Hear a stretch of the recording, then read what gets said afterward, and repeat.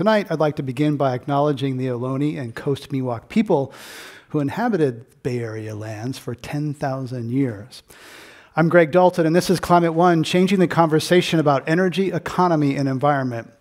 Many climate conversations talk about impacts on future generations, and all too often, young people are not at the table or in the room.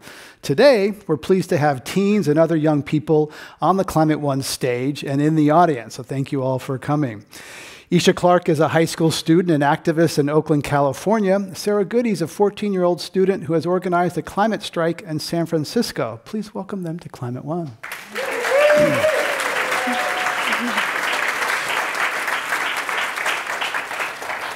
Welcome. Thank you for having us. Yeah, thank you. Thanks for being here, and thanks for your leadership and your courage.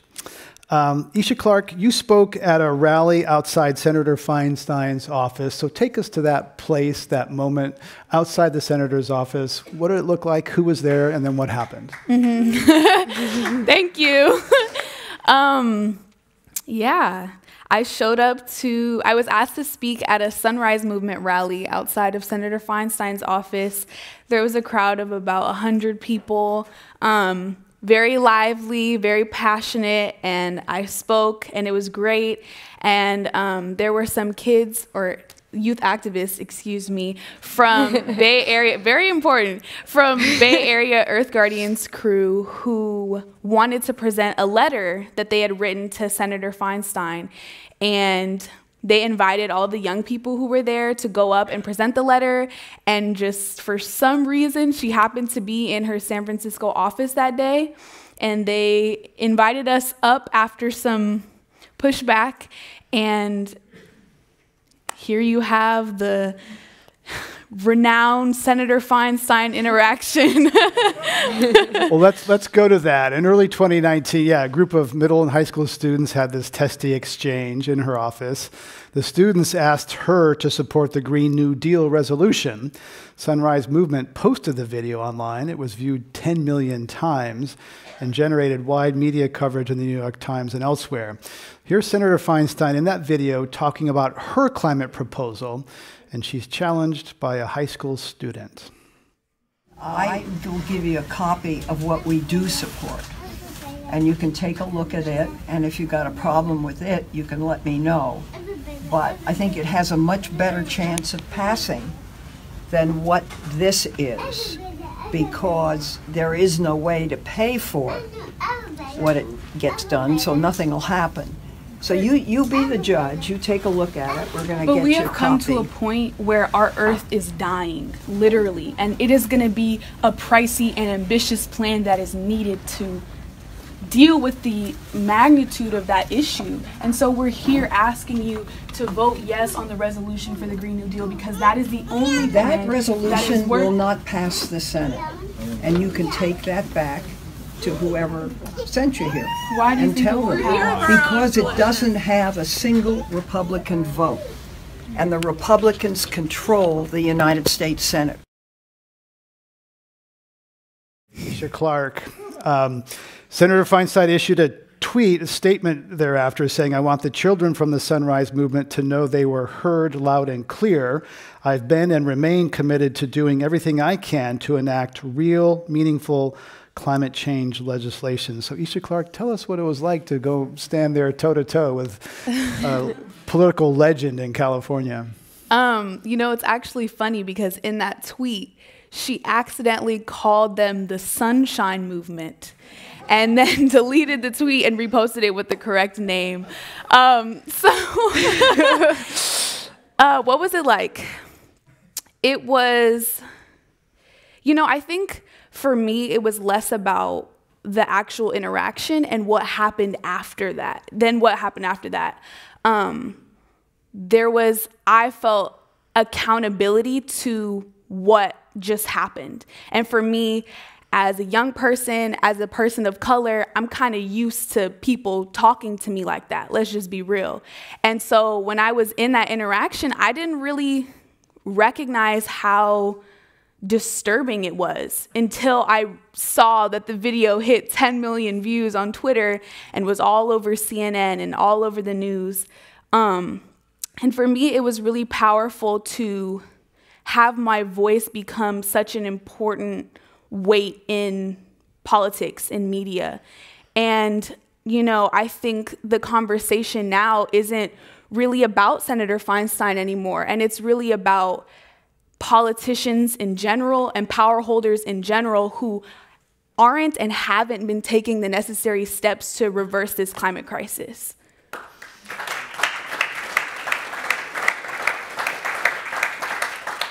You've also said that Senator Feinstein learned and gained respect. That, you know, do you think that she, you know, what was the basis for that? When we talked on the phone, you said you thought that she learned and she perhaps gained some respect for you. How do you think it affected her? You know, I hope that all of that is true. And the reality is that I don't really know how she responded to the interaction, and I would love to have a conversation with her if she's willing about next steps to proceed in a more productive manner. I hope that in watching the reaction of that interaction, she, like you said, learned from it and realized the power of her voice, especially to young people, to the future generations. And though she's been an extremely powerful force in American politics, that there's still things that she could have done that she didn't. Or, you know, and that goes for her peers as well. And so I think that conversation needs to be had about holding our politicians, even who were powerful people, accountable, because there's always something more that can be done. And how did this sudden fame affect you? You were on Amy Goodman, which is like, wow. You know, how did that, you know, how did this being suddenly? I mean, you're a junior in high school, being thrust into this national spotlight. What was that like? It was crazy. I know I'm dope. I love myself. And it was dope. Thank you. It was really cool to have Amy Goodman in my earpiece. That was crazy. And, you know, getting all of this attention, and that was really cool. And, you know, I'm just a kid from Oakland, and now I'm like on national news, and some people know who my name is and are like listing it next to AOC. Like, that's crazy. But I think that for me, what was important from that wasn't my fame, but my new platform, and like that I can actually use my voice in a way that is impacting people who can make real policy change, can make the change that I've been wanting for so long. And so I just feel grateful to be able to have had and hopefully continue to have the spotlight, to have my voice heard in a way that's really impactful and meaningful. You say that respect is very important to you. You take it to every place you go, and yet there you were kind of interrupting a senator. You know, how do you challenge power by being respectful? Is there a contradiction? Can you do both? You know, I think that truth is respectful, and that you can speak truth in a way that is compassionate and authentic, and to me, that is respect.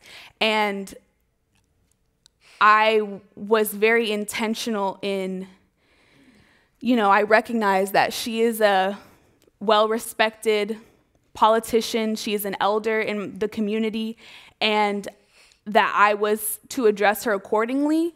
But at the same time, I felt a responsibility to tell her the truth and to bring the truth to her. And if she was going to ignore the truth, that I had to continue to push my voice and to make sure that my voice was being heard in a space that she was trying to bring that down in. Sarah Goody, you had a climate awakening, and I think it was in 6th grade. So tell us about that. You know, how you didn't know much about climate, your journey to where you are now, to being a regular climate striker. Yeah, so I got involved with climate change in 6th grade after learning about climate change from my 6th grade teacher, Miss Rebecca Newbern. And once I learned about climate change, I was absolutely terrified. I couldn't believe that the world had been hiding this issue from me for so long.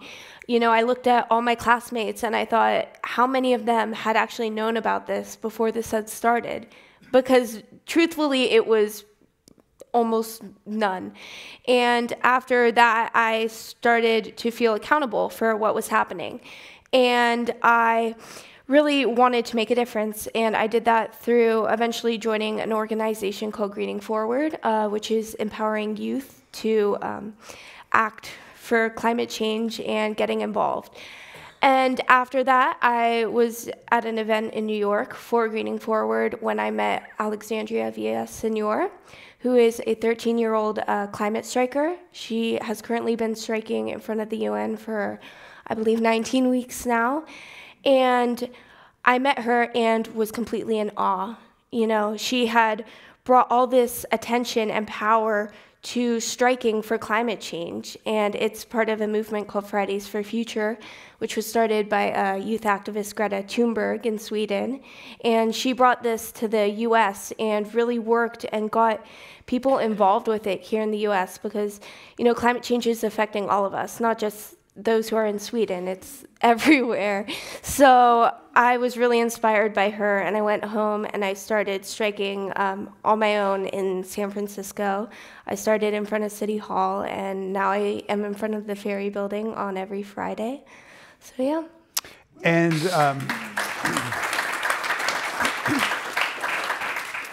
so Sarah Goody, what's that like? You go in front of a iconic public building. You sit there by yourself. Are you by yourself? What's it like? And what do people say to you? What's that experience like, being a 14-year-old sitting out there in public saying, "I'm striking for climate"? Yeah, it's a little bit daunting, I would say. You know, people are definitely giving you stares, you know, why aren't you in school? You shouldn't be doing that. You know, I've had people come up to me, climate change isn't real, go home, like, go to school, you should be in school. But no, you know, why study for a future that's not going to exist? You know, I need to be here now and fighting now for my future. And I really just have to focus on the positive and focus on those people who do come up to me and are really like, wow, like, I am so glad. And it's knowing that those people do exist, that do believe in climate change and do stand up for what's right. And it's really empowering to meet those people, because I feel fulfilled and like I'm doing what I need to be doing. What do your parents think about skipping school? Yeah, at first they were kind of skeptical, but you know, as a good student, I think they're really supportive of me and my passions, and they really believe that I'm doing this for the right cause, and that by doing this, I'm standing up for not just myself, but for my generation as well as future generations, for what needs to be taken into account now. And they've been really supportive this whole time, and yeah, they're awesome. Isha, Clarke, you had a dream of being a surgeon. You've always loved medicine, and I can attest that you have the skills, because just before we were about to come on, Sarah got a nosebleed backstage, and Isha was right there taking care of her. So, you were right there, you know, drink water, tilt your head back, the whole thing. So you still think you're going to be on that surgeon path, or has this experience changed that in some way? Wow. I used to obsess over the future and what I was gonna do, and like, I don't know, but I've recently been allowing myself to step back from that and to really focus on keeping my options open. And I think that there's a way for everyone to be, or hopefully there should be a way for everyone to combine everything that they love doing, that they're passionate about.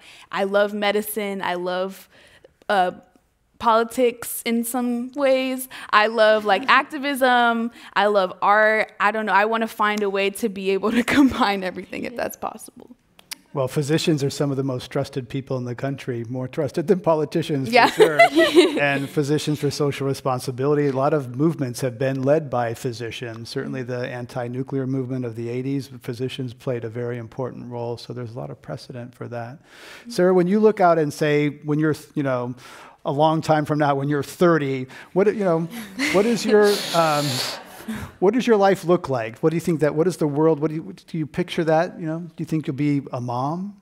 Yeah, so something besides climate change and activism that really speaks out to me is animals. I'm vegan. I went vegan because of the effects that animal agriculture industry has on climate change and human impact. And I love animals. Being around them is like my favorite thing ever. And I also really, want to do something with activism and making a difference, because I know I won't be happy unless I'm doing something for a greater cause. And so yeah, I want to definitely combine those passions. If you're just joining us, we're talking at Climate One with Isha Clarke, a high school student and activist in Oakland, California, and Sarah Goody, a 14-year-old student and climate striker. I'm Greg Dalton. Isha Clarke, how has this affected your voice and your identity, this experience? That is a great question. I feel like I have become so much stronger and more grounded in who I am. And I feel like I've started developing more of the courage to be who that is in every space. In a lot of spaces, it's hard for a little Black girl with her fist up to come in screaming. And so I've had to really be okay with that and know that that is an important voice in the room. And so through exercising that and having to practice how to do that, how to articulate myself while still being authentic and truthful, has definitely lifted me. Sarah Goody, how about your identity and your voice through this experience here? You're doing something very lonely. Yeah, really, I think activism and being involved in climate change has really led me to find myself and my passions and what I want to do with my life. Climate change and this activism, it's led me to be a stronger person and to really feel like I can stand up for what I believe in. And I can now, talk to people about these issues. I can talk to people about what I really care about. And I feel like by doing this, I have really, made a dent in myself and really found who I am and found what my purpose in life is.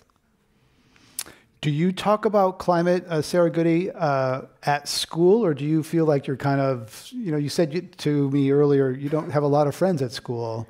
Do you find it hard to talk to regular teenagers about the climate situation? Yeah, well, I've always been told I'm like a very wise beyond my age and very mature.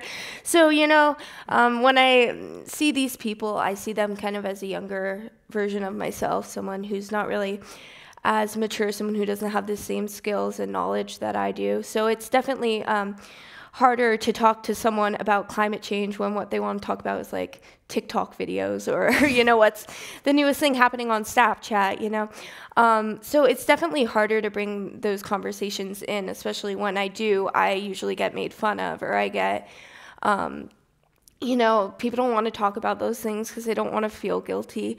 But luckily, I have a science teacher at my school who I feel I can always trust and talk to, who has, the same beliefs and ideals that I do. And that has really been what has grounded me throughout this experience, is knowing that I have, an ally and a mentor that I can trust and confide in.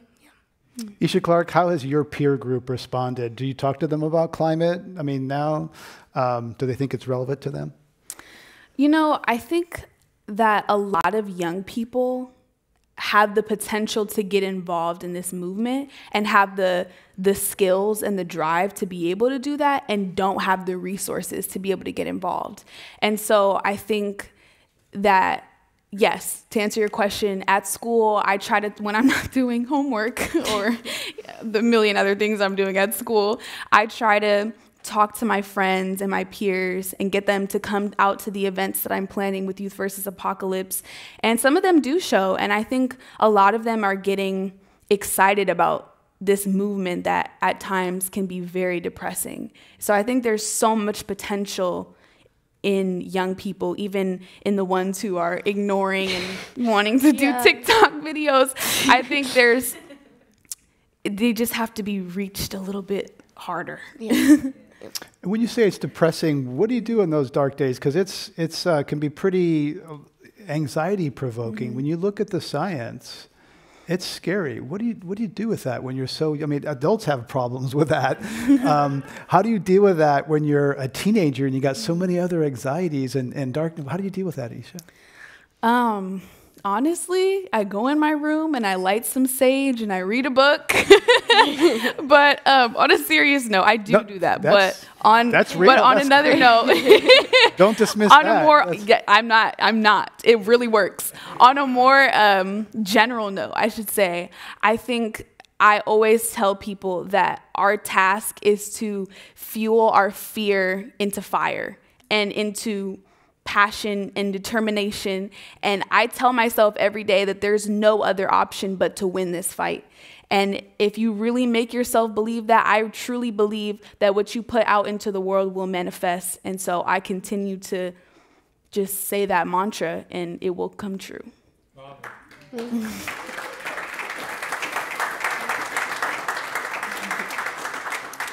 Sarah Goody, how do you deal with the anxiety or fear, knowing what you know, being climate conscious at such a young age? Yeah, it's definitely a lot, knowing that this will lead, if not acted upon now, to the end of humanity and our society. It's a lot, but I think the way to cope with it is truly by acting. I find that a really great way to cope with it because I know that I'm doing my part, and I feel at least some sort of responsibility to do something. So when I am doing something, I feel like I'm finally, like there is hope. So that's definitely one way I cope with it. But more of what Isha said with her sage. I think an escape for me is I love to dance and I love to do theater. So it's finding those outside things to do, because even though we are so devoted to this cause, we also need a little bit of, brightness and relief in our life as well. Yeah, it can consume you. I interviewed Bill McKibben a few years ago, who said, look, we talk about climate and science and all these things. This is about power. The climate argument was won in the 80s and the 90s. This is really about power. So Sarah's from a wealthy community. Mm-hmm. Isha is from a not wealthy community. And I want to talk about wealth and power and whether that needs to be addressed as part of climate, Isha. Oh, yeah. Here we go. I completely agree. It is the entire fight. There's so many thoughts. Climate change is an absolute fact, and it has been for decades. And at this point, it's about changing this mystical connotation that comes with talking about climate change in politics and really changing it to something that is serious and that needs to be taken seriously. We have the presidential elections coming up right now, and we need to make it clear that you have to take us not only addressing that climate change is real and man-made. That's not enough anymore. You have to talk about what solutions you are planning to implement, because at this point, we have no time to waste. We know climate change is real. What are you going to do about it? Yeah. Sarah, what do you think, your community, people are very privileged, mostly white, are they aware of climate change? Do you think that climate change can be addressed without unsettling and changing some of the privilege and wealth in that community? Yeah, I think privilege definitely plays a part in, climate change, and how, those who are going to be most affected by climate change are going to be less privileged. And I think definitely in a more privileged or wealthy community, it's definitely, I think, lower on the spectrum of what people are aware of. I think people are definitely more interested in their own lives, and I think that's a part of kind of our mantra as a country, that we're striving for, money or to be the best at something, or, to have the most power, when really it should be, how are we going to make a society that's the best place for everyone to live in. And I definitely think that with climate change, at least, it's not being addressed enough, as Isha said, and it's definitely something that's they're not acting. Politicians need to act now. It's not something that we can wait till 2050, as Diane Feinstein. No.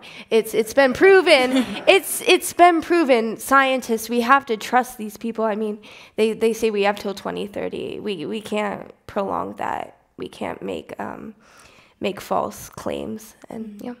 If I may add, sorry, I'm just also thinking in this conversation about power and climate change, there also needs to be, it needs to be addressed that this climate crisis is so rooted in white supremacy and racism and economic exploitation and greed and so many other things that I can list. And that needs to be recognized in the movement to change it. We can't just talk about, you know, saving the rainforest or the polar bears. Like, that is so important, but we at this point have to talk about how climate change is becoming so much of a detriment to communities of color and low-income communities who don't have the resources to be able to fight climate change in the way that other communities are. And so if we are really saying that we want to save the world, we want to reverse climate change, we have to not only partner, but allow the movement to be led by the people who are most impacted by the issue. Yeah.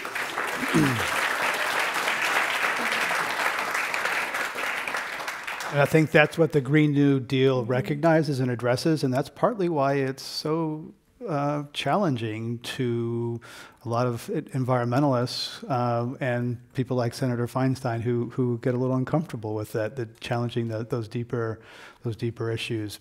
I wanted to look at a youth activist who has gone on. So we're going to talk about a 10-year-old Sagar Aryal, who's organizing in his home country of Nepal, eventually helped him make connections with other young people across the globe.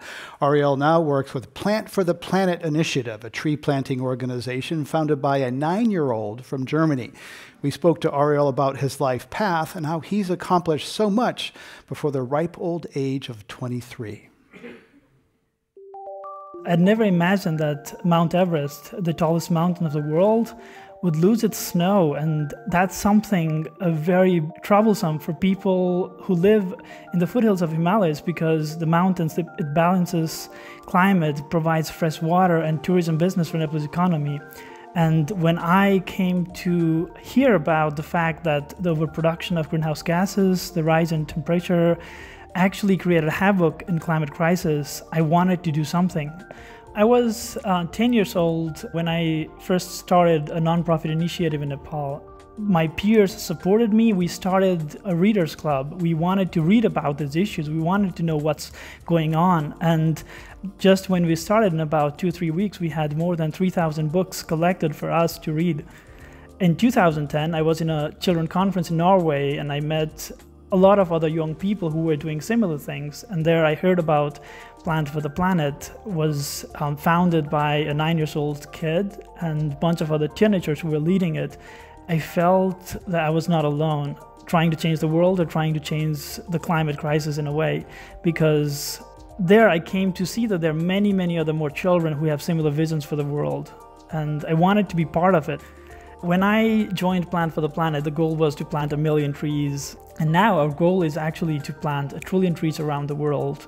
It's very important that young people today should not rely on political promises and depend for others to change the world, because we've seen recent events like Brexit, where if only all the young people had taken part, the outcomes would have been different.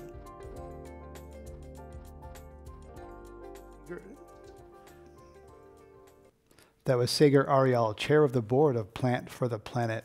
So, Isha and Sarah, your reaction to seeing someone like that, that story, the scale, the ambition, the international connectedness of it, 1 trillion trees, I can't even imagine. Yeah, it's okay. It's very powerful. And, I think there needs to be a mix of people fighting for what we're calling the movement and people who are implementing tangible things, and they're both equally important and impactful. And so to see someone take on planting 1 trillion trees, that's incredible. And I love trees. I love oxygen. I love seeing green. So all power to them. Sarah, Goody? Yeah, no, definitely. It's amazing to see that not only is it, a lot of people tend to think of the U.S. or places where it's really apparent that people are acting up for climate change, but, in other places, I believe he was Nepal. Yeah, Nepal. It's great to see that other places are getting involved, because it's not just a problem facing one country. It's a problem facing the world and humanity as a whole. It's not just a group of people or a special group. It's everyone, and the fact that he is, taking the initiative and starting his own thing, planting 1 trillion trees is a lot.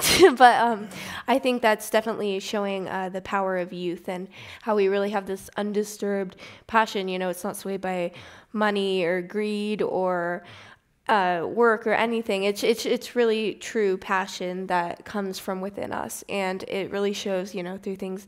Isha's up here, I'm up here. I have so many friends and it seems as though this movement is really being led by youth, and that's another great example of how. We have time for a couple of questions, and we're going to do something unusual. If you are under 20 and you have a question for these two, this is your moment, your opportunity. So as a special encouragement, don't be shy. The first one, we have a couple of opportunities here. Otherwise, we're tight on time. If no one's bold and goes, we have 2 courageous leaders. Surely someone can be courageous and go to the microphone and ask a question of them. Going once. I think there's one in the front. Oh, sorry. Oh, can you please go? Sorry, the microphone's in the back. Yeah, please go to the microphone in the back, and we'll adjust it for you. Yep. Perfect. 3. We'll get these 3. If 3 of you are going, we'll get them quickly, and then we'll move to our second segment. Let's go to audience questions. Please state your name and your age, and then put your question. Hi, I'm Eris, and I am 11 years old. And I was wondering if you ever felt that you lost respect because of your age. Isha, Clarke. Oh, yeah. There's just this culture in our country, but also in our world, of belittling people who have less life experience. Our message is seen as not as important or as educated because we haven't reached the age where we can go get our fancy degrees or have our work experience to put on our resumes. And so our message isn't as important to them. And so there's definitely instances where I have been belittled or disrespected because of my age, i.e., the Senator Feinstein reaction. That was definitely one. But also in daily life. Yeah. Sarah, Goody. Yeah, I can definitely agree with that. As a youth, it's definitely hard. Yeah. Next question. Welcome. I'm Emmett Price, and I'm 11. And I was wondering, how did you find the encouragement and, time and power to stand up and let your voice be heard? Sarah, Goody? Yeah, so definitely it's not a small commitment. It's something, but it is, you're going to have time if you're really that passionate about it. And if you really believe that it's something important to you and you really have that drive for it, I think it's definitely something you can make time for. And there, you think of all the time you may spend watching TV or, I don't know, playing Fortnite. I don't know, whatever people do. I don't know. You could be using that time so well to do so many things that could really benefit our Earth and our planet. And I kind of forget one. Yeah. Go to our last question. Welcome. Sure. Hi, I'm Keon. I'm 17. I'd like to speak maybe to some of what Isha was talking about before. Basically, could you speak more to ways of building solidarity with sort of groups advocating for other causes or sort of creating sort of broad-based movements and speak more to the idea of addressing that climate change is an issue of racism and rooted in colonization, and how do you ways you've gone about sort of empowering the groups that are most affected to be at the forefront and also to unite it with other causes. I think that we have to be comfortable in being uncomfortable. That's as simple as it is, I mean, it's definitely a much harder task than it is said out loud, but really, as a white person, being able to listen, not to respond, but to understand when a person of color or a minority group is telling you a way that they feel silenced or unwelcome, we know that it's not always intentional, but we have to address it or else it will continue to happen, because oftentimes it's not intentional disrespect or hatred, it's just ignorance and not having to think about race every single day of your life, not having to think about gender or age every single day of your life. So being able to sit in uncomfort and really taking on the responsibility of stepping back and of allowing voices that are more impacted to speak and to be in the front.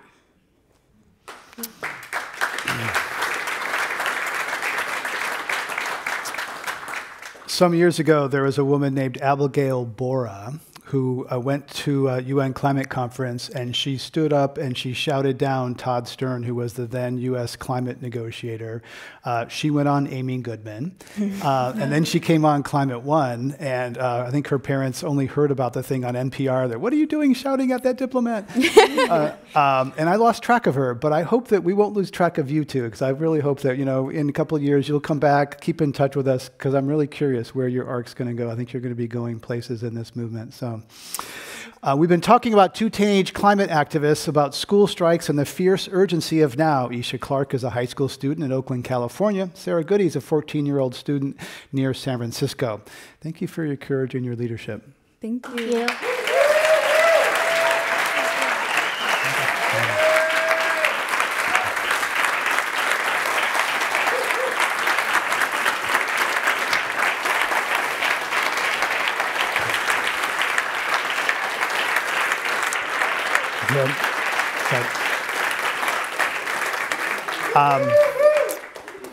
Before we welcome up our next panel, we have a special treat for you. Stephen, Isha, you can sit in Monica's seat there. Stephen Schneider was a founder of modern climate science, along with Jim Hansen and a handful of others. In 2009, Steve came to Climate One to launch his book, Science as a Contact Sport, Inside the Battle to Save Earth's Climate. After presenting the political battles over climate science, Steve asked, what can a regular person do? He referred readers to the Crosby, Stills, and Nash song, Teach Your Children. The next year, Steve died on an airplane on his way home to San Francisco. He was planning to come to Climate One after he landed at SFO. After that tragedy, Teach Your Children became a theme song for Climate One. Singer-songwriter Monica Maria Fimbres has performed the song for us on several occasions, and I'm delighted to welcome her back to Climate One. Monica Maria Fimbres.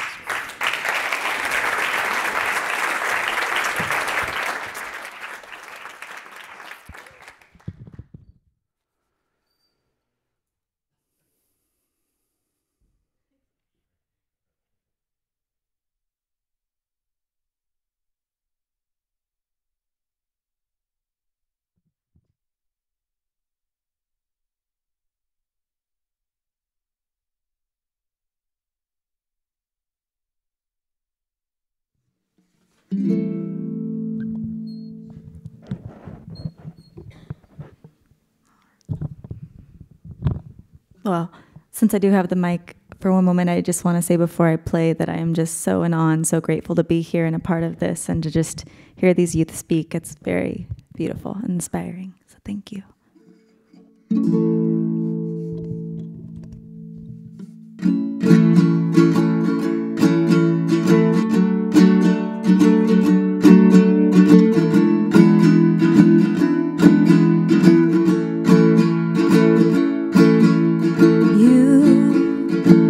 Who are on the road must have a code that you can live by.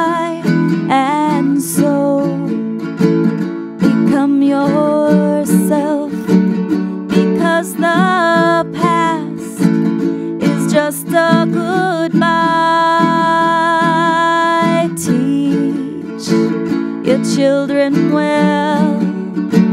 Their fathers held it slowly go by, and feed them on your dreams, the ones they miss, the ones you'll know by. Don't you ever ask them why. If they told you, you would cry. So just look at them and sigh,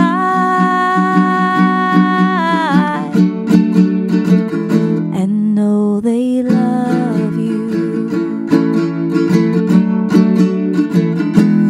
And you of tender years must know the fears that your children live by.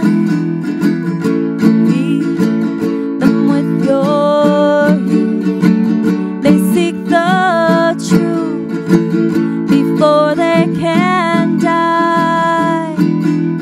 Teach your parents well. Their children's hell will slowly go by, and feed them on your dreams, the ones they picked, the ones they'll know by. Don't you ever ask them why. If they told you, you would cry. So just look at them and sigh,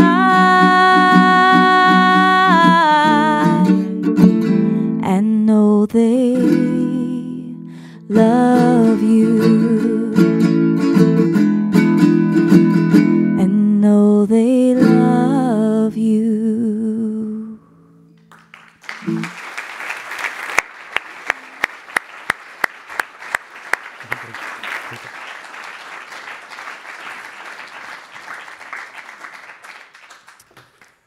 Fabulous. Thank you, Monica. One of the highlights of Climate One was 2013. I had the honor of interviewing Graham Nash, and we brought up a bunch of children who then sang that song to him. It was the first time it had ever been done that children had sang Graham Nash's own song to him. So we're going to add one more chair up here, and then we're going to invite our next panel up. 3 people working with and on behalf of young people who will be dramatically impacted by climate.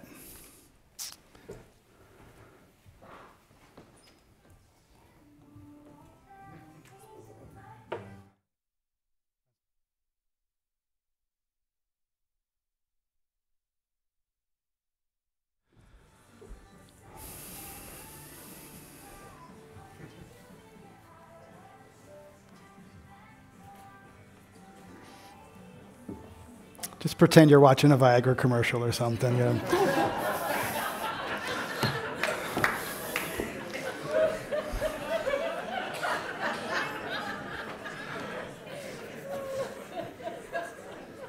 We're joined now by 3 people working with and on behalf of young people who've been dramatically impacted by climate, destabilized by their parents and other old people.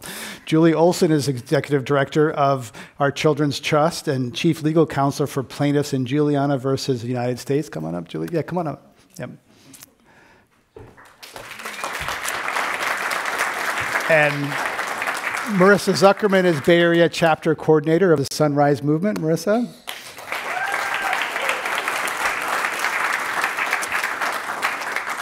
And Ben Wessel is a Youth Vote Director at NextGen America.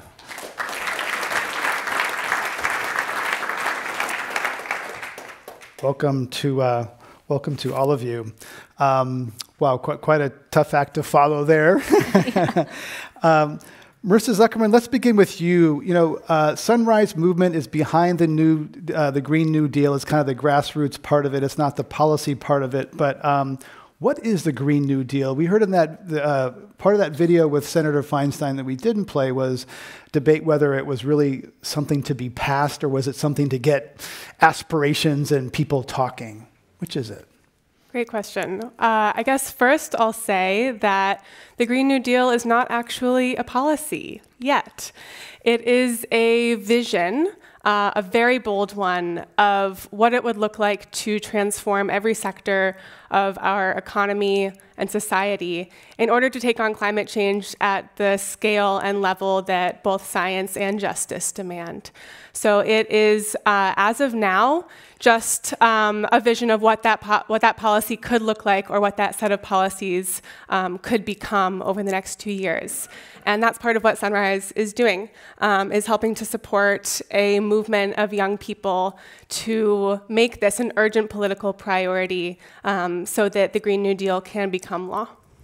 And we recently had Carlos Curbelo, who is a Republican, former Republican member of Congress, represents the southern tip of Florida. That's, with us for a while. And he said that the Green New Deal has got people talking. He doesn't agree with it, but has certainly opened up the conversation and gotten people talking. Julie Olson, your case has been in the courts for some number of years. I think I did my first interview about it back in 2011. It goes way back. What is the basic legal argument of Juliana versus the United States, and what are you trying to accomplish? So 21 young people have sued the federal government for violating their fundamental rights under the Fifth Amendment to life, liberty, and property. And for the first time ever, a federal judge has recognized that we all these young people, have a right to a climate system capable of sustaining human life under the U.S. Constitution. So we're about to go up to the Ninth Circuit Court of Appeals to argue and try to hold on to that really solid ruling so we can go to trial. So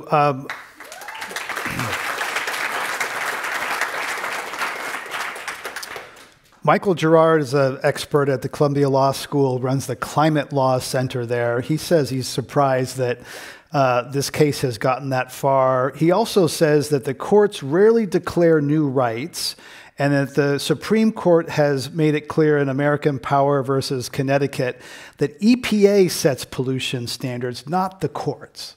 So it seems like you're in kind of a branch of government issue here that people might agree with you, but it's really EPA that should do this, not the courts. What do you say to that? Well, we fully agree that EPA should set standards that protect your life.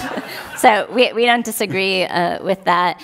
This case is different. It's a constitutional case. It's about civil rights, not environmental statutory law.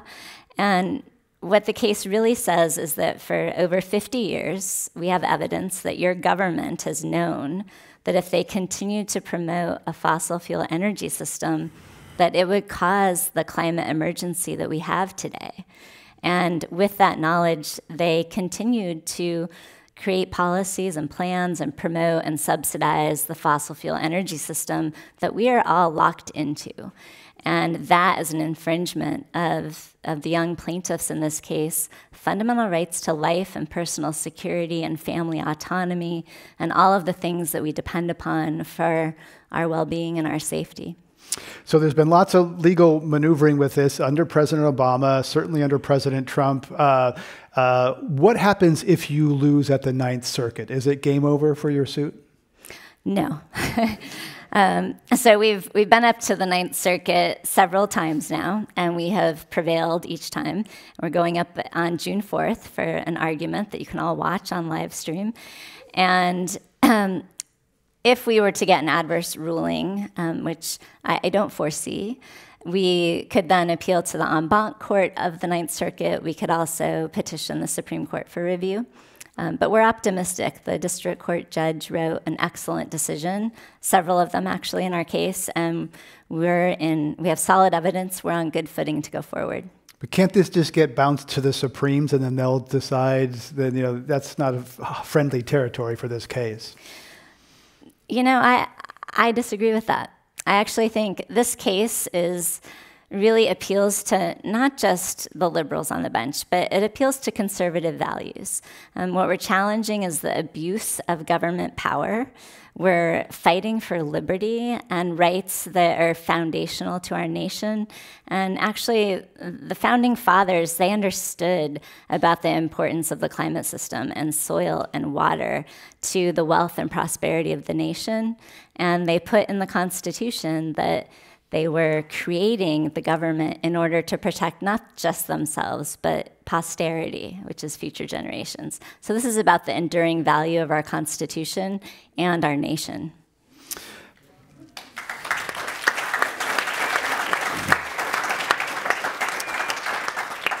Talking about youth climate action in the courts, at the ballot box, and in the streets and in classrooms.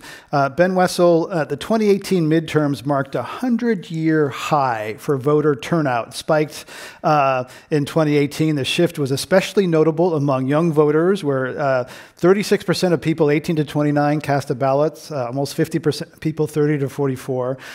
Is this sustainable? Will this kind of sag back down? Tell us the significance of it. Well, we're doing a lot of work to make sure that doesn't happen, Greg. Yeah, we saw record turnout, thanks on behalf to lots of activism from folks like the folks in this room. And we saw record youth turnout, like Greg mentioned, the highest turnout rate amongst young people, especially since we lowered the voting age to 18 in 1971. And part of the reason, I think, is a reaction to Donald Trump and the Republicans and their policies that have been put in place to make our lives as young people a little bit more difficult. But it's also a recognition that young people have a lot of power. There are more of us than there are of any other generation, and we're the most progressive generation that's ever come through American politics. But we turn out at half the rates as older folks. Like, we know that that's true.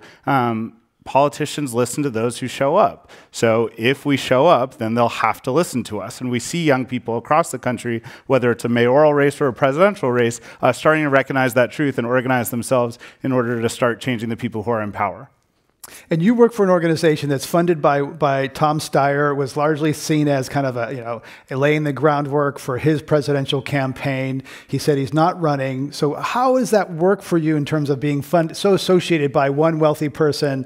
It's very top down compared to the other organizations we're talking to here, which are not driven by one. Yeah, I can recommend finding one wealthy person and have them fund your life's work. It's I feel incredibly lucky that Tom is a gracious benefactor. But I challenge the idea that it's top down. We're actually incredibly bottom up. Just today I was hanging out with our 10 state directors who work in our 10 states, who are all young people who are organizing in the communities in which they grew up. And it's an incredibly diverse bunch that come to this politics for a bunch of different reasons. Some are driven by climate justice, some are focused on healthcare, some are focused on gun violence prevention, and some are looking at the intersection of all those. And one of the things that's incredibly cool about Tom is he recognizes that he's not a young person and that he doesn't know what's going to attract young people. And I bet if we asked him what a TikTok video was, he would have zero idea. So instead, we've been very lucky to have a donor and supporter and true collaborator in this effort who's listening to the voices of young people. And I think we could use more people in our politics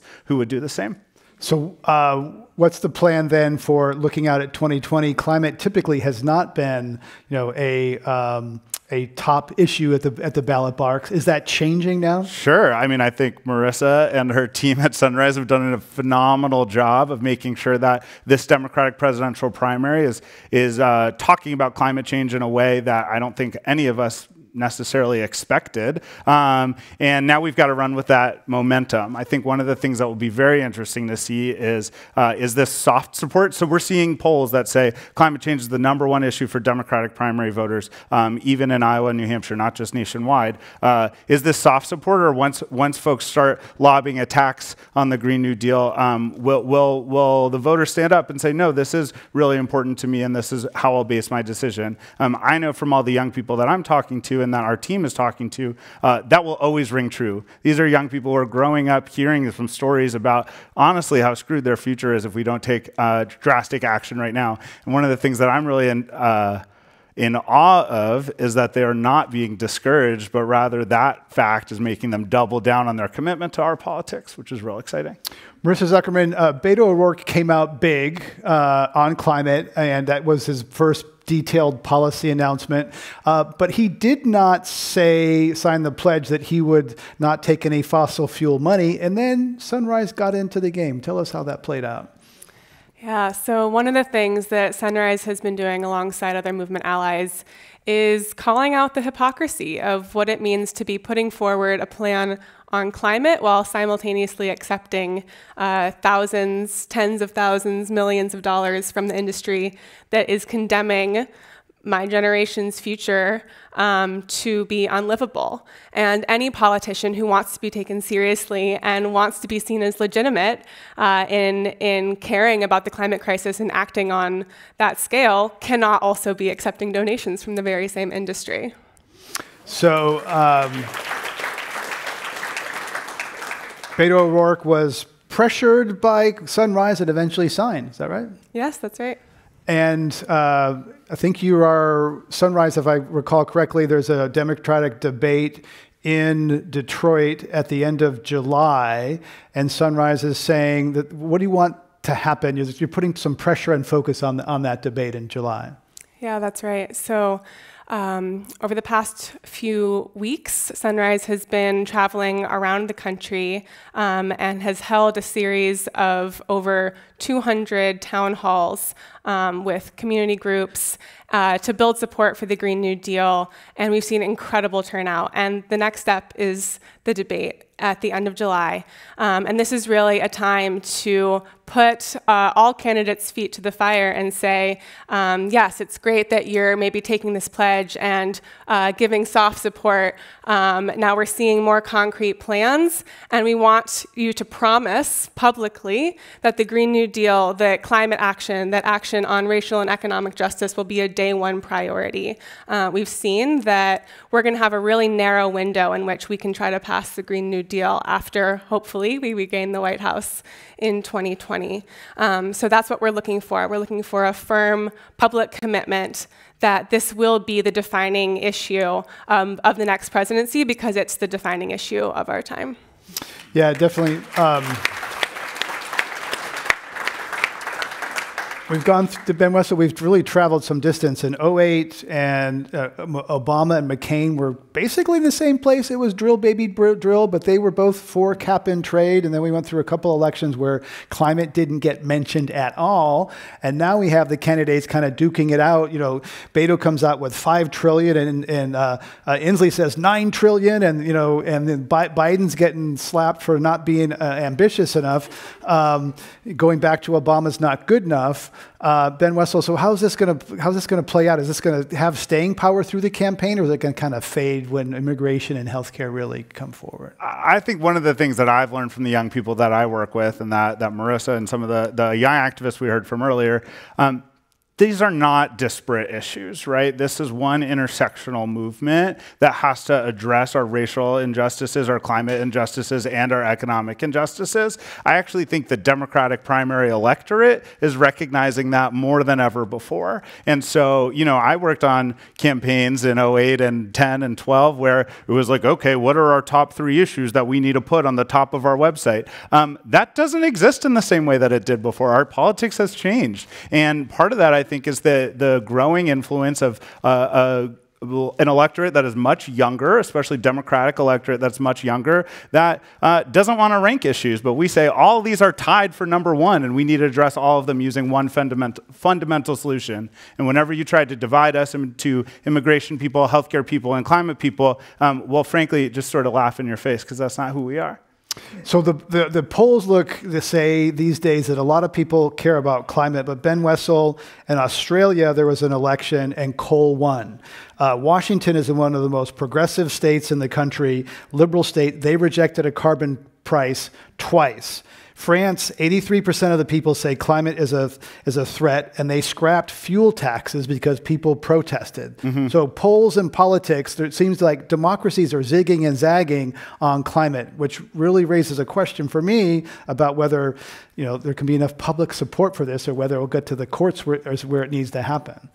Yeah, I mean, I would say the power of prepared activist populace is one of the best things that we can do now. There's lots of things that we can't control. One of the things we can control is building a broad-based movement that's willing to hold our politicians' feet to the fire. I think one of the things that we have now, as opposed to the last time we attempted to pass climate policy, is we have a real, true movement that's invested in this, rather than just some high-paid sort of PA or PR folks in DC. And so I am hoping that that will be enough. I also know we don't know what's going to happen. I think if you had had us on this stage this far out of the 2016 election, none of us would have said that President 45 would be in there. So I am looking forward to helping build the movement over the course of the next year and a half to make sure that we can hold our elected officials that this happens on day one and that we don't have a situation like they have in France, for example.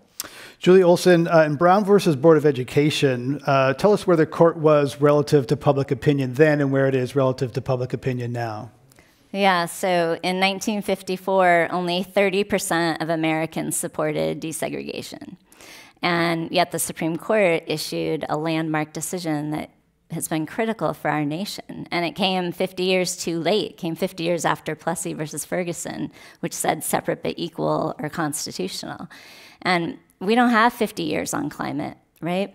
But I think what Brown v. Board and other cases like it tell us is when an issue is not deemed fundamental and when it doesn't have constitutional protection, then the political winds that shift from one administration to the next can change the game. And so what we hope to do through our case in lifting up the voice of youth in the judiciary, our third branch of government, is to secure the binding constitutional mandate that forces the people in the presidency and in the legislature to actually adopt laws and policies that comply with its constitutional obligation. If we don't have that, then we're still playing the game. And so it's critical that we're working in all three branches of government, and I'm just so excited to see the youth movement putting the pressure on all of the political leaders and being in the streets and everywhere. We need action on all fronts. We're in an emergency.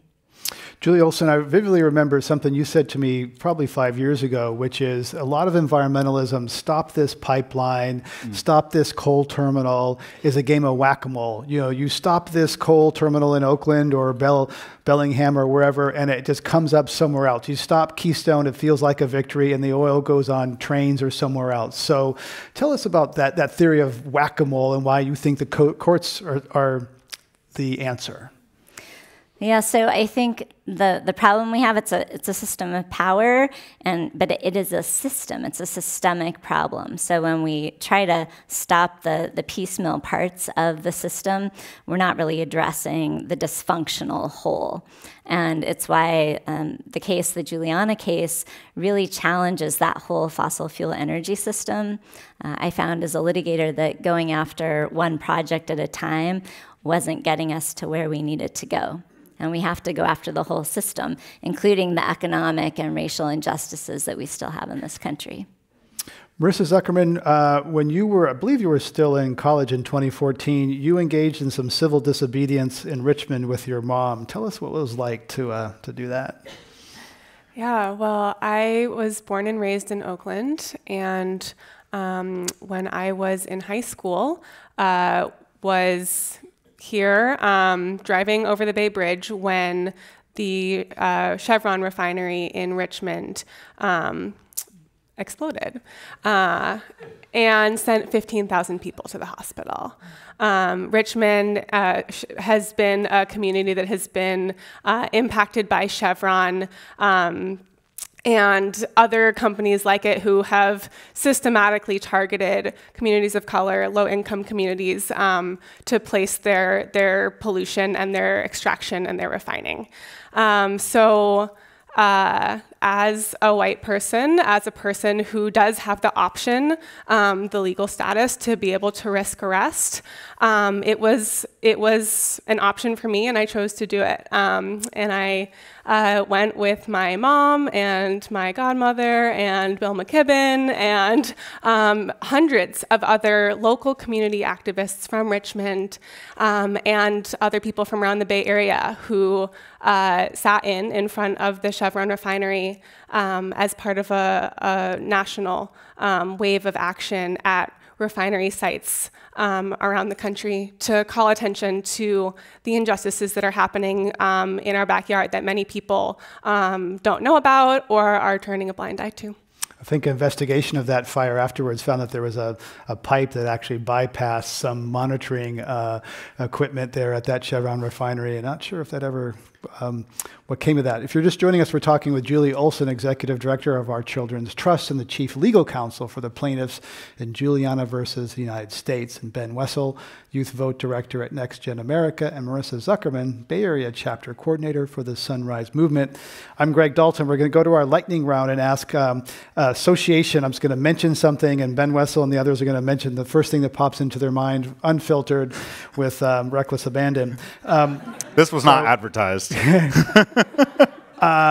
Ben Wessel, what's the first thing that comes to mind when I say the climate plan advanced by Republican elders George Shultz and Jim Baker? Not enough. George Shultz is actually downstairs right now. We could Sorry, George. Not enough. Join us.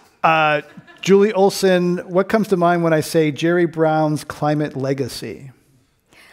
Not enough. Morissa Zuckerman, cap and trade. I didn't plan it this way. Not enough. True or false, Ben Wessel, you feel like the token male guest on this program. No comment. Julia Olson, true or false, you are tired of environmental lawyers opining about constitutional law about which they know very little. True. Morissa Zuckerman, you wish you had the courage of Isha, Clarke, and Sarah Goody when you were a teenager. So true. Seconded. Julie Olson, true or false, you rejected a settlement offer from the Obama administration that would have established a constitutional right to a stable climate. False. Ben Wessel, the best thing, true or false, Ben Wessel, the best thing a climate activist can do this election cycle is defeat Republicans where they live. True. Very true. Hat tip to Dave Roberts at Vox for that one. Last one for Ben Wessel, true or false, no young people care what a 60-year-old billionaire from San Francisco has to say. I hope false. Let's give them a round for getting through the lightning round.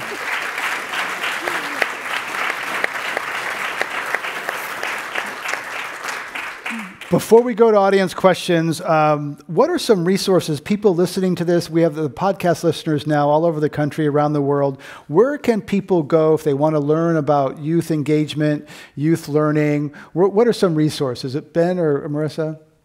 After you. Morissa, where can people go to learn? Obviously, Sunrise Movement, but where people want to take that next step, learn, where can a young person go to get involved and informed? Well, I would say go to sunrisemovement.org, and to any person who's out there who's trying to figure out what it means to get involved right now, I would say don't sit this one out. We are in the 11th hour, and whatever you're wanting to do, find other people to do it with, to find the resources, to find the group. Anything that you can do is going to be more powerful and less scary if you're not doing it alone. When Bill McKibben was asked on this stage, what can an individual do? He said, don't act like an individual. Link arms with other people. Ben Wessel? I would second that. I would say you know enough already. You don't need some guide to tell you how to do this. The fact currently young people are the most networked generation that we've ever had. If you just go on your Insta story, say, hey, I want to do something about this issue, I guarantee you'll have 4 or 5, 6 DMs waiting for you to do it with you. I would always encourage you to go to nextgenamerica.org/volunteer. And the last thing I'll say is the people who you come up with in this movement are going to be with you this whole time. You told a story briefly about Abigail Bora, who is actually a young activist who I had the privilege of training, and now they continue on in the fight. And so the people you start with when you're young, they will impress you for generations to come. Julia Olson. Yeah, so youthvgov.org, if you want to get involved in the legal movement, go there, check it out. There's a lot of ways to get involved. And then Earth Guardians is a fabulous organization. A lot of the youth we work with are with Earth Guardians, so check them out too. Let's go to our audience questions. Welcome to Climate One.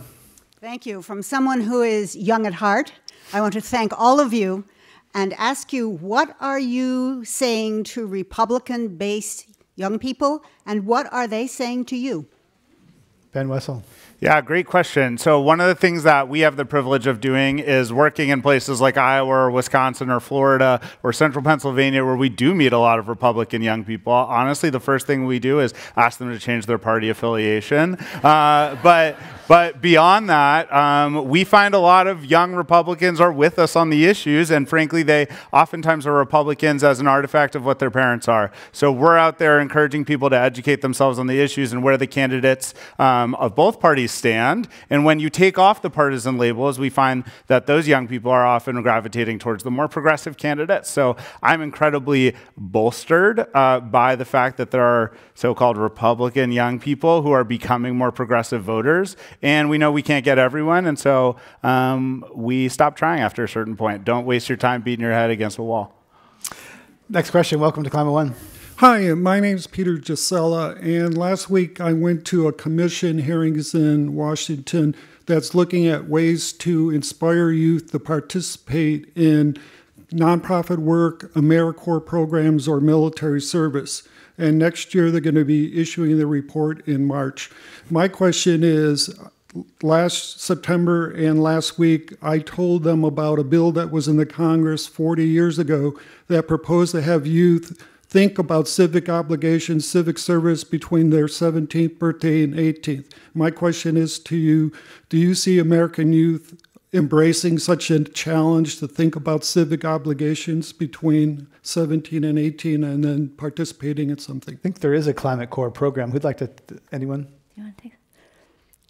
I mean, I think that as young people looking towards a future that is increasingly unstable, I see this as a civic duty to be involved, to be socially engaged in whatever way I can. And I think that this is true also for many of the young people that I work alongside. So I think that's going to look different for everyone, but in whatever way it can, I think we all have to try to do that work. Next question. Welcome. My name's Carter Brooks. So one of the issues that came up in the other panel is how young people get talked down to because they don't understand things that older people understand. But there are some things that we do learn by age. So I wonder, both for the people that are working with young people that are older and then for the young people, what are some of the things you've realized that the older generation is right about how hard things are to change or how systemic things need to be framed or addressed or understood without dampening the youthful enthusiasm for shooting for the moon? Julie Olson? Look, I just believe in young people, and one of our missions at Our Children's Trust is to uplift and elevate their voices because, I mean, they intuitively know what is right, and a lot of adults lose that. So I think they are the answer, and I would say that anything is possible, and that's what youth bring us. Like, when we decided to put someone on the moon, we did that. And when we wanted to mobilize the nation for World War II, we did that. And we stopped building homes and stopped building cars, and we built for the wartime effort. Like, we can mobilize when we want to and need to, and I think the youth are inspiring us as adults. Like, we were talking about Senator Ed Markey, and how he's been in this fight for a long time, but he has new life and excitement right now because of the youth from the Sunrise Movement and the youth I work with. So I guess I sort of disagree with the premise of your question. But the one thing that we often find our older allies can help us with as youth activists is unlocking your networks, right? We don't get invited. I'm 30 now, which makes me feel old as hell. But like we don't get invited into some of the same rooms. You be the one holding the door open for the young people in your life. That's one of the best things that you can do as an older person. Next question, welcome. Yeah, Wilford Welch. I would just want to continue on exactly those two comments. I feel strongly that the younger people must lead this activist revolution and the momentum. And I really want to go further as to what you all think as the role of the older generations in support of that. What does that intergenerational collaboration and action look like? So I think it's standing next to the youth, so it's not necessarily standing behind them or in front of them, but it's opening the door and being in solidarity and standing beside them, but letting them have the platform.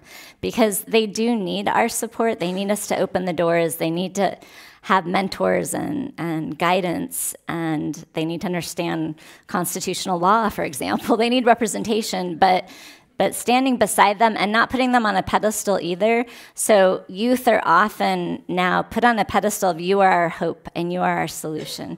And that puts a huge burden on these young people because it's all our problem too. And so just really standing beside them. Here. And just to follow up on that, because Greta has said that, whoa, don't, this idea that like youth will save us, like, no, that's passing the buck to us. That's a cop-out. You still have lots of power. You still have work to do. So that saying youth will lead us is seen by some of those youth as a dodge, as a, Next question. Hi. I have to say that I want to offer a resource. I am fortunate enough for the last 12 years, I've worked with the Global Issues Network as the director, and we work with youth in middle and high school around the world on 5 continents and give them the tools to really address and look at what they're passionate about and create local projects. And we're connecting kids around the world. And one of the first things we ask them to do is accept that they're global citizens, and that really is an important thing for them to do. And thus, they feel connected to everybody in the world, and they know they have an impact around the world. So I thank you for tonight, but I just wanted to mention that as a resource, globalissuesnetwork.org. Thank you. We have time for one last question. Let's have our last question. Yeah, the last time we had this kind of an issue was during the 50s on up. All right, so go ahead. Yes, go ahead. With nuclear annihilation in the Cold War. So I remember one group stood up and said, well, this is really an important issue, and we'll make this nuclear clock. And it showed how well or badly we were doing on the issue of blowing ourselves up by putting the clock closer to midnight or pulling it away. So is it time to create such a simple symbolic image of the similar problem in that it could destroy the planet, not in an instant, but over decades? And what organization would you recommend consider doing this to bring our focus on this issue? I think the Bulletin of Atomic Scientists have done that. They are doing it. But I would argue that the photos from Hurricane Maria occupy the same role in our movement, and the stories of the people who have been impacted by climate disaster are the best clock that we can create. Let's go to, if we can get 2 more in quickly, then Lisa, the young person. Hi, I was curious what role you think bipartisanship and compromise play in this issue. I guess how you would balance getting enough votes to pass legislation, getting things done, with also keeping in mind that we have a time limit with this issue. Because Ben Wessel, the Feinstein video, she's basically saying it can't pass. I know what will pass. She doesn't want to back something that will lose. She's that pragmatic voice up against the idealistic voice. How about that? I would recommend that everyone get involved in the opportunity to flip the U.S. Senate and the White House to Democratic control. I think bipartisanship is awesome, looks great on a bumper sticker, and does not have a good track record of getting done with problems that are existential to our fate. So I would recommend that we do our best to elect Democratic majority in the U.S. Senate, change the filibuster, win back the White House, and on day 1, make the Green New Deal a priority. But in our system, Ben Wessel, I'm going to challenge you on that, please. Because if the Green New Deal, any climate legislation, has no Republican votes, it will be like the Affordable Care Act, and they will do their best when they get back in power to kill it with a steely knife. And I'll remind you that the Affordable Care Act is still the law of the land. Okay. Last question. Hello, my name is Sally Morton, and this question is for Julia Olson. Thank you so much for all you've done. I am an aspiring and young environmental lawyer, and I aspire to do the, excuse my language, the badass shit that you're doing. So do you have any suggestions for a young, inspiring climate lawyer? Come work for us as a law clerk. I'd be happy and to. we take a lot of volunteer lawyers and law students, and there's a lot of opportunity to get involved. So hook up with an organization you care about and start doing the good work. I think that's the best advice. After we close out the radio program and podcast, please stay in your seats for a poem and another song from Monica. Then we invite you to join us in the lounge for a reception where we have some placards out there for Let's Talk Climate. You can take a photo of this and post it on Instagram or Snapchat, or if you're old, on Facebook. So I'd like to give a shout out to a couple of our Arctic adventure scholars. Is Keon here? I think Keon's here.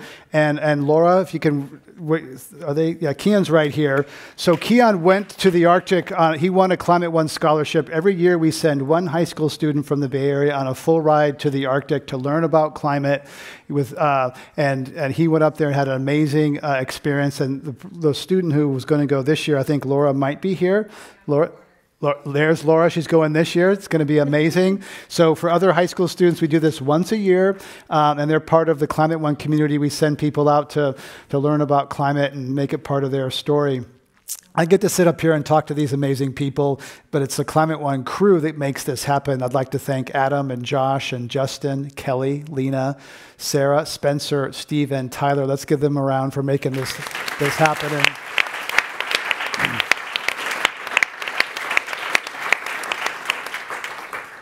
We've been talking about youth activists pressing for a faster transition to a clean energy and an equitable economy based on the dire climate science that's been making headlines these days. I'm Greg Dalton, and my guests on this program were Isha Clarke, a high school student and activist in Oakland, California.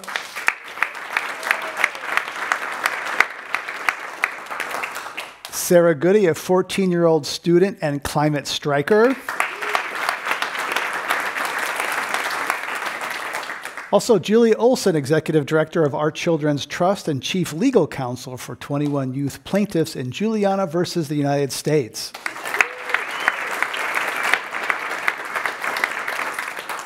Ben Wessel, Youth Vote Director at NextGen America.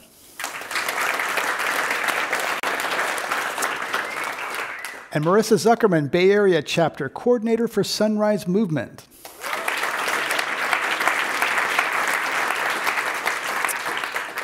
Podcasts of this and other Climate One shows are available wherever you podcast. Subscribe, rate, review. Then take your friend's phone and subscribe, rate, and review. Thanks for joining us. We'll see you next time, everybody.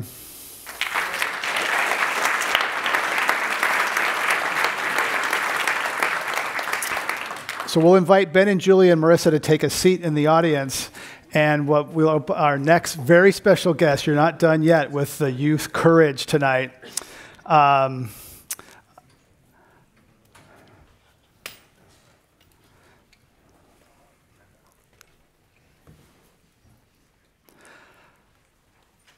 I'd like to welcome Angelica Perkins to share a poem she wrote a few weeks ago.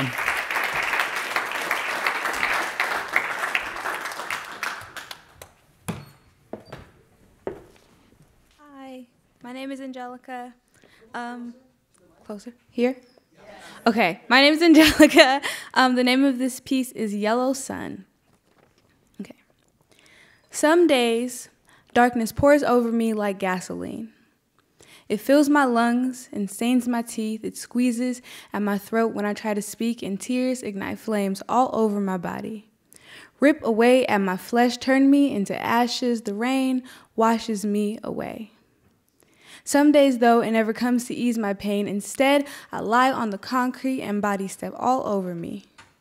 I ease into the earth's cracks and make myself comfortable in the shadows, praying that bits of me won't get stuck to the bottom of anybody's shoes.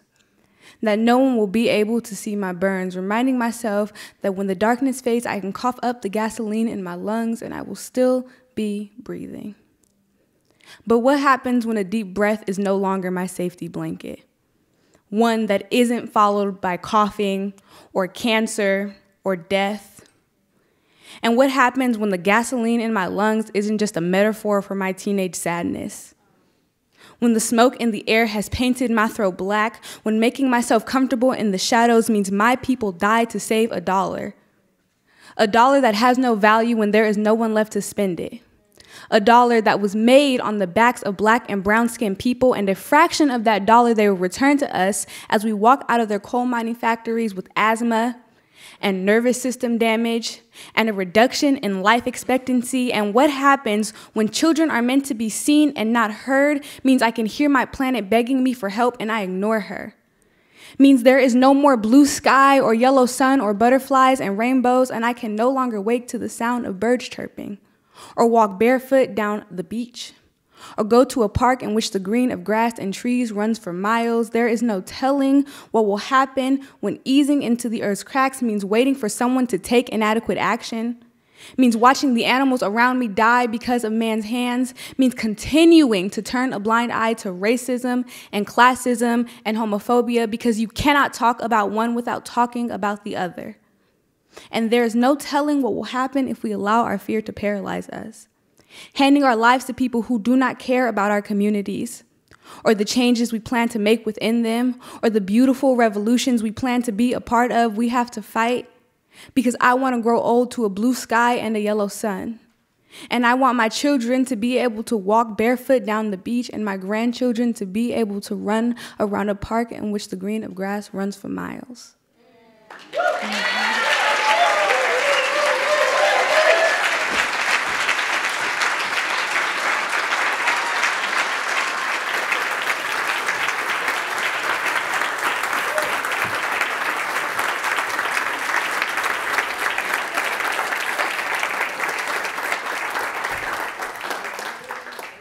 Now we'll close with a bilingual song that Monica Fimbres wrote, Nuevos Caminos.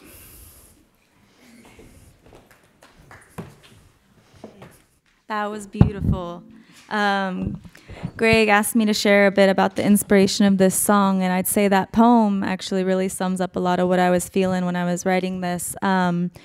It's the English part speaks a lot about the connection to the earth, and I think really just remembering how much there's so much to think about and so much to do, and then there's so much to feel that is also just what reminds us about what we're doing. You know, when you go outside and you put your feet in the sand and you touch your feet in the soil and you play with your kids at the park and you reconnect with the earth, that's the reason why we're doing this. And so this song is that visceral feeling you get when you're in the moist earth and you can feel it and smell it and connect to it. And that's where you find this passion to want to keep it going, to want to connect to your community and humanity and heal together. And so the chorus, the Spanish, when it switches to Spanish, what it's saying is, "Forward I go because a warrior I am." And so I'm going to quote Isha Clarke before I sing and just remind us all that speaking our truth is respectful.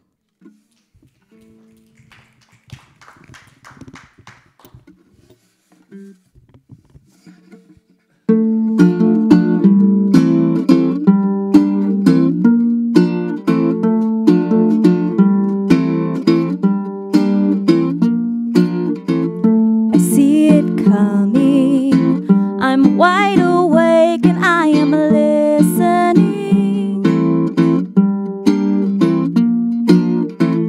My heart's been drumming a different beat, the fog's getting thin, though I'm not asleep.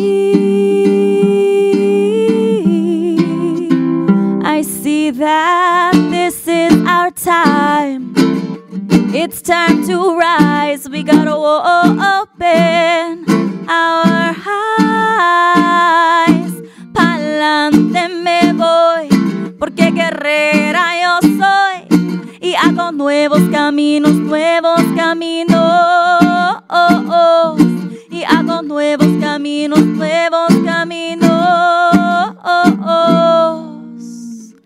My arms are open, my feet are planted in the cool, damp earth. My soul is drinking, I can feel each word that comes from her. Though I'm not asleep, I see that this is our time.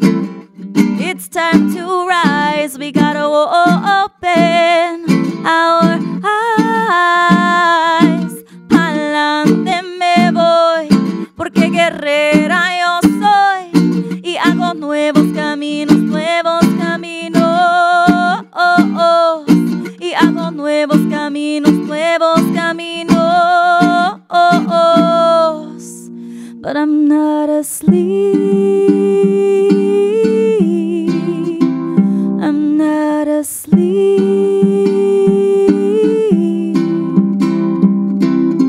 Animales, vegetales, energía sincronizada. La mente humana vendada tira al pozo a sus carnales. Con los puntos cardinales, con los astros y el amor. Por necesidad, por favor, hagamos nuevos caminos. Quiero la humedad del pino y el aroma de la flor. Savia, sangre, corazón, son de este mundo sustento. Empecemos desde adentro a hacer la revolución. It starts from within that we're gonna make the revolution. This is our time. It's time to rise. We gotta open our eyes. Pa'lante me voy, porque guerrera yo soy. Y hago nuevos caminos, nuevos caminos. Y hago nuevos caminos, nuevos caminos.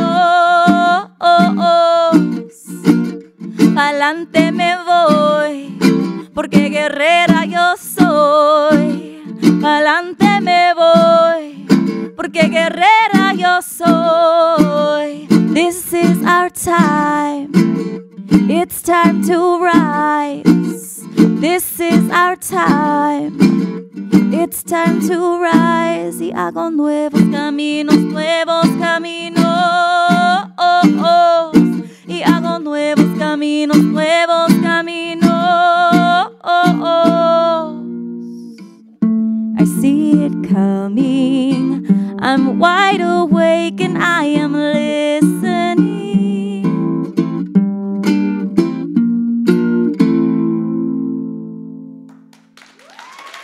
Thank you.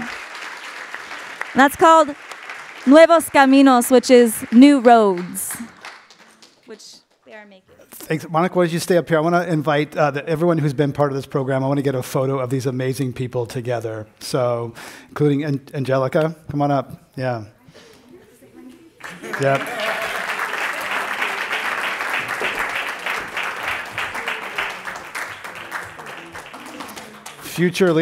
Not future leaders, current leaders, right here.